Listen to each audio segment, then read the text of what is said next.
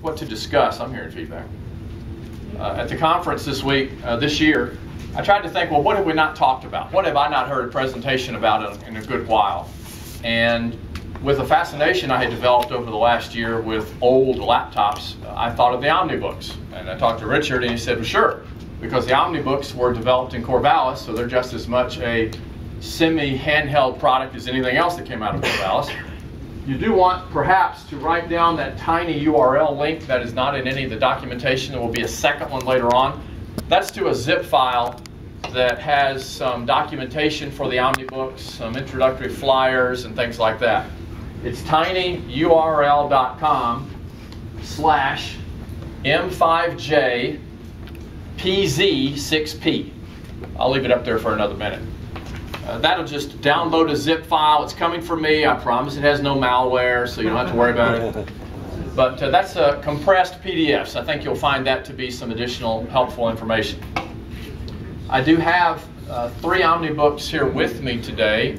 I have the original Granddaddy, another one that I wanted, and then one of Richard's he's giving to me to keep, or... Yeah, I want to get rid of it. He wants to get rid of it because it's busted. And so I'll take that. Does everybody have that URL down that wants it? Okay. So Corvallis made many things. And there is at least one error on this slide, so I want to see if you find it. Corvallis made many things. Corvallis spelling. Actually, it corrected to that, so I hope that's correct. All right, any error in that picture? Close enough, right? No, one of those is not the 15C Plus or LE, so I'm not trying to trick you on that. But they made those. They made calculators. That's what we're here for. They made that. All right, the 75. No. No, not Corvallis. 71. Yeah, he was on it. We'll hear about that tomorrow. He knows. And then the little guy right here, right? That is the 95. Dramata. That's right. That's the mistake. That's after it had already gone where? To Singapore? Something like that. And then the follow-up, which was perhaps even worse, the Omnigo. Where was that done? Singapore. Singapore, right? That's the one I never could get the screen where I could read it. These days, the screens are fine. It's the color legends on the keys that I can't read. But no, that was a mistake. The 660, 620 stuff right here is not a Corvallis product. But they made a lot of things beyond calculators. And they killed calculators as a result of it. Yeah, eventually it morphed away. But look, the goal of my talk is to expand your collecting horizons. I want you all to leave with a goal that I have to have one of those. And one of those are one of the HP Omnibooks up here at the top. So they also made a line of PC sub-notebooks. They called these the Omnibooks. Now if you look, you can see some parental dissent, because you've got the top of 2 95LXs, I think. One of them may be... And one of them may be the 1000 CX, LX over there, or CX. But you can see, right, the ridge is on the top, and the one on, above it at the very top is a Omnibook. That is the Omnibook 300. So it came, same design. It's just kind of one of the 95LXs, 100LXs, and so on steroids. So the original design, like I say, is on steroids. So let's talk about them. There are a lot of Omnibooks. Wikipedia lists 26 models. Which ones are worth being interested in? Let's prune the list. Okay? I would suggest, first of all, narrowing your list to just those that have 3-digit model numbers. XE3 does not count as a digit model number. So you can ignore anything that's 4 digits right off the bat. Don't even bother looking at it on eBay. You don't really want it. Why? Because it is simply a PC after probably, as they were headed toward compact merger and all that kind of stuff. It's just a PC. Might as well look at a HP laptop, a Dell, whatever it may be. All right, so there's nothing Corvallis about it, just using the name. So, which ones to exclude? The 3-digit Omnibooks also have a couple that should be excluded. If you throw away all the ones that are 4-digit and only look at the 3, you still got to be a little careful, because there's a couple of sneaky 3-digit ones that HP tried to sneak in under the radar and get people to go buy, thinking they were like the early ones.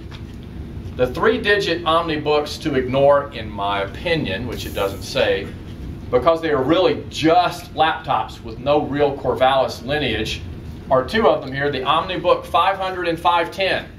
Don't bother. Okay? The numbers fall right in the middle of the range of the Omnibook numbers you do want to consider trying to get. So you're going to be tricky. You want to make sure you don't bother with the 500 and 510. They have Pentium 3 processors. Okay, so they're pretty late on the scene. The Omnibook 900 is also one to ignore. From a model number standpoint, it would seem to be perhaps the last great Omnibook that was produced in the line to be aware of, but it's just a small 12-inch laptop. I found that out when I bought one off eBay, not having done my homework first, so learn from my mistakes. You can get one of these if you want, but you might as well just get one because it's a laptop, because that's all it is. That's what the 500 and 510 look like.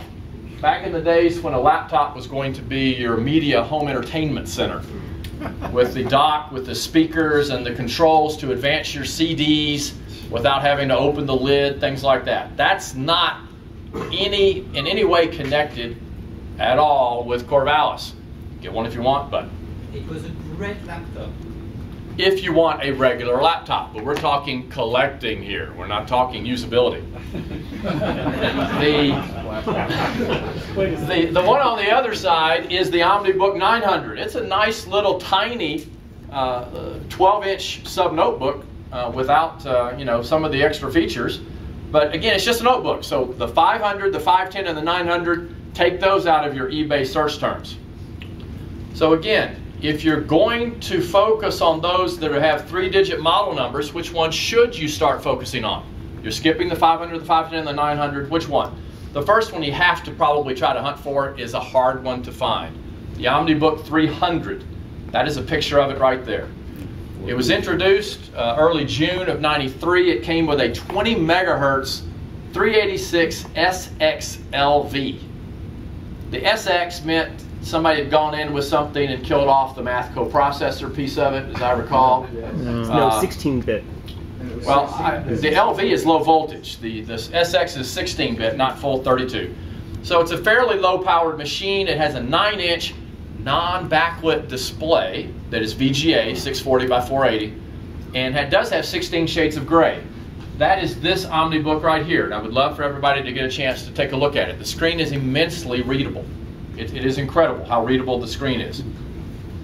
It came with a rechargeable battery that gave you 5 hours of battery life, which was incredible for the day, for the hard disk model, and 9 if you didn't have a hard drive in it. It could run off of PCMCIA flash cards, which could be recharged. In a pinch, you could use 4 AA's, which is what it's running off of right now. Try that with any laptop today. Watch it eat the battery and How smoke. long does it run on AA? Yeah, it depends on what you're doing with it. If you got the flash model, it's going to be a whole lot longer than spinning a hard drive. Well, yeah, of course. It came standard with a whopping 2 megabytes of RAM, a 9-pin serial port, and a parallel port. It had 2 PCMCIA slots where you could add something that they had left out, whether it's a flash memory or a modem card or whatever it may be. It came in 3 mass storage configurations. This is where I really ran into a lot of trouble. I don't think I have all the correct introductory dates for these models. The model numbers were a royal pain to track down as well. Richard really would want the model numbers to document everything. But I mean, look at that. One of them was no mass storage at all for $1,500. A 10 meg flash disk for $2,300, or a 40 meg hard disk for less, $2,000. It came with Windows 3.1 and Microsoft Office in ROM. In ROM. So you can run your Excel and type your Word stuff without ever having to have any storage. Go straight into it. What interesting features does it have? Instant on. You push the on button, it's there. It's just like a calculator in that regard, just like the 95LX, the 100, or the 200. It has a very unique pop-out mouse. You can see that over here on this side right here. Right there. You push a button on the front of the unit up near the top, and the mouse will pop out if it's not broken the way this one is, and it allows you to use a mouse with no needed flat surface underneath it. This can hang out into space, and you can drive your computer out in the middle of nowhere. What if you're left-handed? It is very unfriendly to left-handed people, as I say on my next point right there. All right? He's a mind reader. He's a straight man. It also, though, did have the HP Calculator Windows application program. And at 3 pounds, this really was way ahead of its time, just under 3 pounds. That's an incredible machine. An RPN calculator? Well, let's take a look at it. Here's a zoomed-in picture of the screen. You can see it's got Microsoft Word. You can see Excel. Excel is not showing that. No, just 1, 2, 3. Yeah, it's Lotus. No, it had Excel in Office. I don't know where it is on this icon, but that's not why I wanted to show. I wanted you to see the HP Financial Calculator icon right here. And it's got the little 12C beneath it, right? That's what it looks like when you run it. That was running on my MacBook Air earlier this afternoon, so it still runs under Windows. It is the financial calculator that's built into the 100 and 200 LX. So it has HP Solve built into it. If you want to use HP Solve for some reason on a laptop today, you can go to this URL right there and download it as a zip out of my Dropbox. That is a, believe it or not, a 1 in front of the 9 right there, if you want to write that down. I tried it both ways. I don't know how that works, but a 1 and an L both brought the file down. But tinyurl.com/4k19v5u will download a very small zip file containing that application that runs fine, at least in Windows XP, which is what I still use. 32-bit XP. What? 32-bit. On the thumb drive? The slides are on the thumb drives, but the URLs are not, because I just added them at about 5 o'clock. I thought, I bet they're going to want that. I wish I'd thought of that yesterday. I'm not about to redo all the thumb drives yet again, right? But I thought this was really cool. You can put in your own formula and type it in with text in an equation solver, and then have your own little keys that you can do with the function key. So that was built into the Omnibook 300. There is a zoomed-in picture of the keyboard. If you notice, the function keys are mapped to different Office programs or other programs. Pushing F1 with the function prefix down here in the bottom left corner would start a Word, F2 Excel, and so on. And you can see again the little button that has the tiny little mouse on it over on the top. Well, the really important thing is that they build in Solitaire. Did they build in Solitaire? That thing that's wasted more corporate time than any program It's the known to most man. used application until spreadsheets for Windows 3.1. I will not admit how much time I ever spent playing Solitaire. You can see this one hooked up with a floppy drive right next to it. Okay, so that's the Omnibook 300. That's going to be very tough to find. I was the second highest bidder on at least 3 before I finally went nuts and decided to get one. So I don't know who the other bidders were, but there's not many 300s out there. The Omnibook, What price did you have to pay? $70. I'm cheap. That seemed like a lot to me. Okay, but the next revision was the Omnibook 425. This was introduced, best I can tell, a mere 5 months later. I don't know why you would bother doing that 5 months later, but they did on November 8th. It upgraded the processor to a 25 megahertz 486 SLC/E and added a third PCMCIe slot. Everything else is the same. That's what it looks like. The little symbol over there on the right by the Omnibook is where I got most of these pictures from. It's a very good source. It's the Australian Computer Museum. I highly recommend that. On a aborted trip where I was going to be in Melbourne, I actually had worked up where I was going to go visit, spend Saturday afternoon with the guy that runs this place who was going to show me the shed on the back of his property, but never got there. So that was the 425. The 430, 3 months after the 425. What was HP thinking? The processor stayed the same on the Omnibook 430 at 25 megahertz 486 SLC/E. The changes, however, included bumping the RAM up to 4 megabytes from 2 and added IRDA. The mass storage option on the 430 was a 105 megabyte drive. What will we do with that space? Everything else was the same. So the 425, the 430, and the 300 are more or less exactly the same. Same screen, none of them are backlit, slightly different processors, same mouse. I mean, everything's really the same. If you have one of them, you've got really what you need unless you're, you know, going nuts. So there's a picture of the 430. So as I say here, if you get one of them, you really should fill your collecting need, unless you're an obsessive or compulsive collector. Well, that's really nearly all of us. So that's the first suggestion I would make. HP then introduced 3 other Omnibooks for your consideration. As we go down this list, they get more and more like regular laptops. Okay, I'm fully aware of that. At some point, they morph into those, the 900 Omnibook and things like that, right? The Omnibook 530, that's what this broken one is, with the broken screen right here. 3 months after the 430. The Omnibook 530 was introduced. The processor was upgraded to a 33 megahertz 486SX. That's the one, I guess, where the math chip failed and they disabled it, right? This time they added a VGA out port on the 530. It ran Windows 3.11. Yes, Windows for Workgroups, if you ever used that. Oh, yeah. Yeah. The mass storage option was 130 megabyte drive. Everything else is the same. The 486SX did boost the speeds 2 to 3 times over the Omnibook 430. And that's because I say, even though the 486 SLC-E was a very slow 486, it really wasn't a 486 at all, because in fact it was a marketing lie. The 486 SLC was actually a 386 chip with slightly more cache on board. And that extra cache made them decide to marketize it by putting it as a 486 chip. But I didn't catch at all, it was more than a 386. But, you know, marketing people, right? Sorry and apologies to any marketing people in the building. Wait, this is Saturday and it's evening. That's right. Okay, there you can see a picture of the 530, okay, with the Windows and inverse video. The Omnibook 600.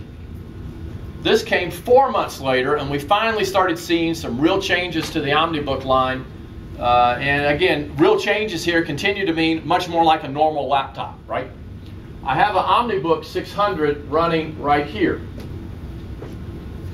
And if you can see that, you can see that it is a color screen for the first time. And it is a backlit screen. There were 2 models, the 600C and the 600CT.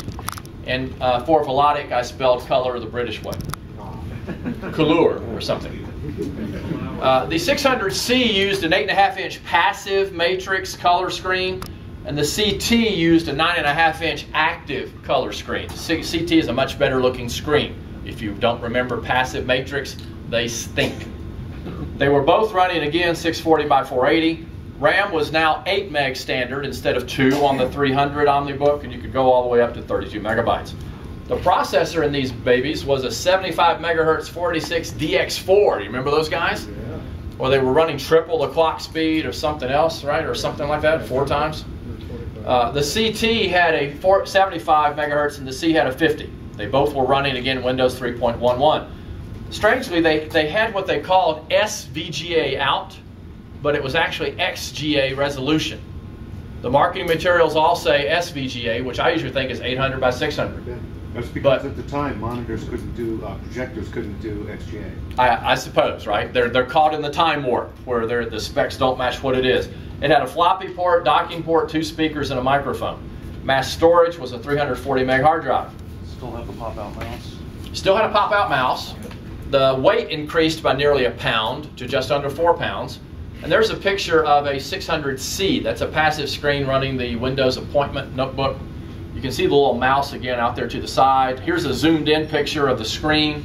Again, looking at the HP Financial Calculator app, which I had the link for earlier. There's a picture of the back of the ports. You've got the IRDA, printer, a docking port, which gave you more, that's on the far right, VGA and the video out and the floppy port. There's the keyboard. Do you notice some of the keyboard shortcuts up on the function keys are gone? That's because the Office apps are no longer in ROM, and so who knows if it's there or not. So you've got all these nice function keys up there where you can write your own things on it, but Word and Excel are not there. Omnibook 800, 2 years later, they finally wised up. 2 years later, the last good, again, my opinion, Omnibook was introduced, the Omnibook 800. The 800C and the 800CT brought a Pentium processor in either 100, 133, or 166 megahertz and a 10.4-inch 800 by 600 display. Those still command a reasonable price on eBay, usually around $150 for an 800 CT. The 800C, like the 600C, uses the passive screen. The CT is the active screen. RAM was 16 meg standard. You could go all the way up to 80 meg. The graphics processor, I had to throw in some little geeky stuff here, was a PCI Neo Magic Graph 128XD NM2160. Who on earth would ever know what that means again? Right? I don't know that anybody knew at the time, but it supposedly could run the external monitor so you could play Space Invaders or Solitaire, right, on the external monitor this time. Again, as I say, that means nothing to me. An additional port was a somewhat proprietary SCSI 2 connection for hooking up an external CD drive where you could install your programs off the CD.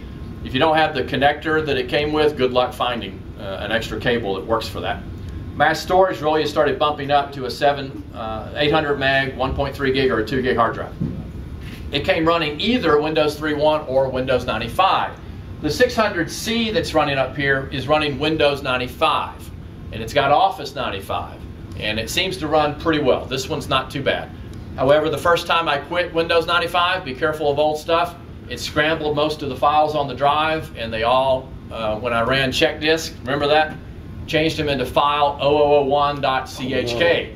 So a tree got messed up, so I had to reinstall it all. So if it happens again, it's going to eBay. Special deal.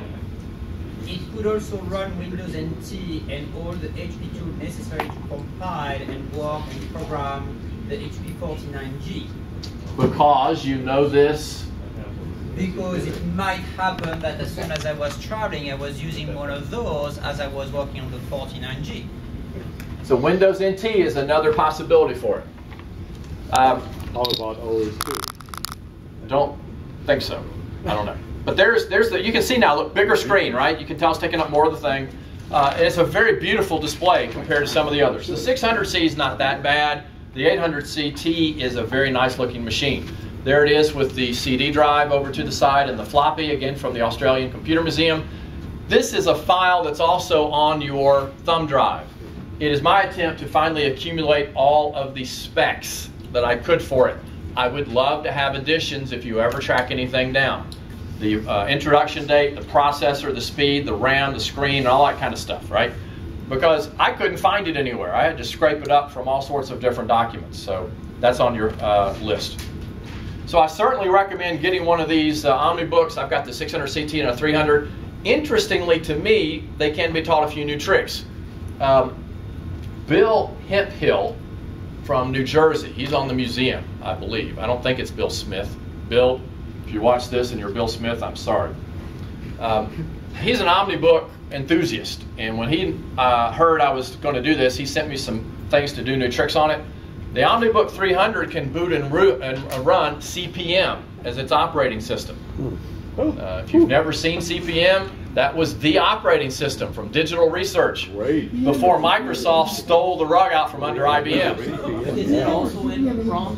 It is not. This is on a compact flash card, on a PC MCIA card adapter, booting off of the card. But it will run. The Omnibook 300 will run CPM. Oh. CPM or CPM 86? CPM, I think. I don't know for sure. No, it has to be 86 because If it's running an 8088 kind of machine. CPM was Z80. Well, okay. Put the 8088 All right. Very possibly it's running one for the Intel chipset. That's how little I have ever done CPM in the last 20 years. Thank you. I appreciate that. The 800 can boot and run a version of Linux off of a small micro drive Bill sent me as well. I say will be shown. I have yet to get them to boot. But that's, again, my ineptitude more than anything. I've got the flash cards and the machines. You're welcome to help me and see what you can do. So, other than how can I find one of these on eBay and use my money wisely, anybody have any questions at all about the Omnibook line? You can't do both of those two things. You can do one or the other. Spend your money wisely or whatever? Cyril? Another trick they had was that if the battery was running flat on the computer, you could actually close the screen, so on the 800, so it wouldn't power the screen, turn it over, get ready with your spare battery, pop out the battery, put the new one in, reopen your screen, and keep working. And Windows would not have, the RAM was still there, the CPU kept running, and you kept working. That was also a good trick on a on a trans-Pacific flight from, let's say, Melbourne to somewhere in the US. When you had 3 or 4 batteries with you, you could work, nearly 10 hours in the flight doing that. Long before you could do it any other way for that kind of time. And again, I think that probably is carried on from some of its calculator heritage, right? But by the time you get to the 800, you really are only a half step away from just a regular laptop. Yes, sir. Good. Were you able to connect the 300 to a network?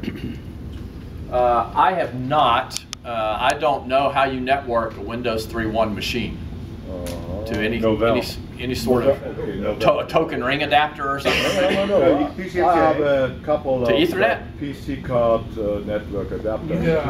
Run a text-based You're right. browser. Novell do it. Novell does it. Okay. So you could connect to the company network. The PC does. Boy, that would have to be awfully painful. 2 meg of RAM running everything else. Any other questions? Yes, Eddie? The 600, 800, could they run on batteries, or they had to be?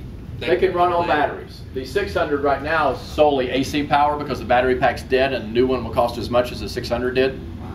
Does he mean alkaline batteries? Yeah. The 600 cannot be on alkaline.